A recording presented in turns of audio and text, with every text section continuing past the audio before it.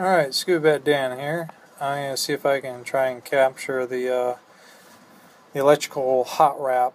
I'm using 3.7 volt battery direct with a momentary switch, so the wire will get red hot this time. I was using an AC power source the first time and it wasn't getting it hot enough, so this will definitely get it hot, and you'll see here in a minute.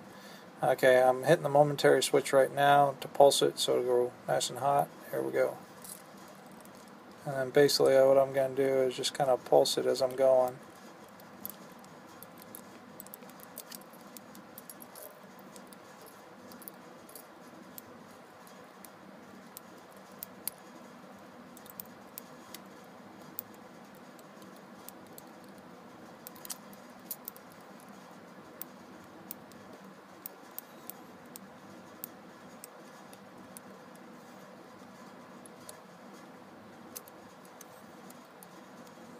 And that's it.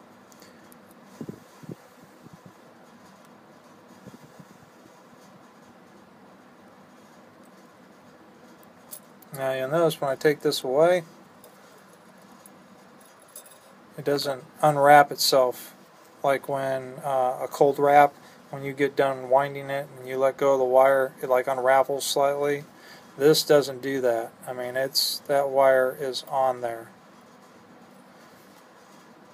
Well, I hope this explained how to use the wand. Basically, that's just the wand the wire was running through, and it's connected to the positive end, and I've got a negative connection that's hooked right there that goes down to the battery. So hopefully that explains how to do a hot wire wrap. Now this should be nice and cool, and it is. And there's our hot wrapped wire. And that's Scuba Dan. I'm out.